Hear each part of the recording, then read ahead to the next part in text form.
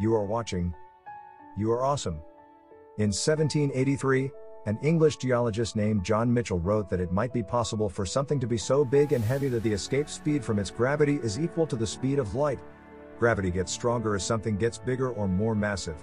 For a small thing, like a rocket, to escape from a larger thing, like Earth, it has to escape the pull of our gravity or it will fall back. The speed that it must travel upward to get away from Earth's gravity is called escape velocity.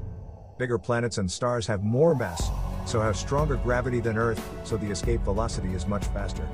John Michell thought it was possible for something to be so big that the escape velocity would be faster than the speed of light, so even light could not escape.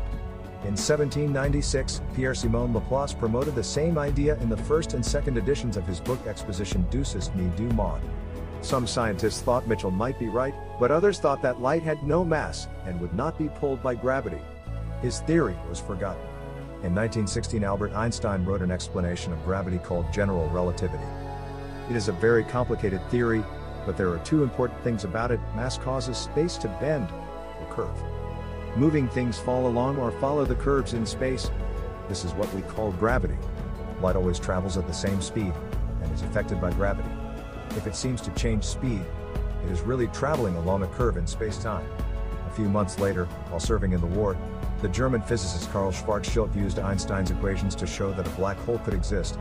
In 1930, Subramanian Chandrasekhar predicted that stars heavier than the Sun could collapse when they ran out of hydrogen or other nuclear fuels to burn and die. In 1939, Robert Oppenheimer and H. Snyder calculated that a star would have to be at least 3 times as massive as the Sun to form a black hole. In 1967, John Wheeler gave black holes the name black hole for the first time. Before that, they were called dark stars. In 1970, Stephen Hawking and Roger Penrose proved that black holes must exist. Although the black holes are invisible, some of the matter that is falling into them is very bright.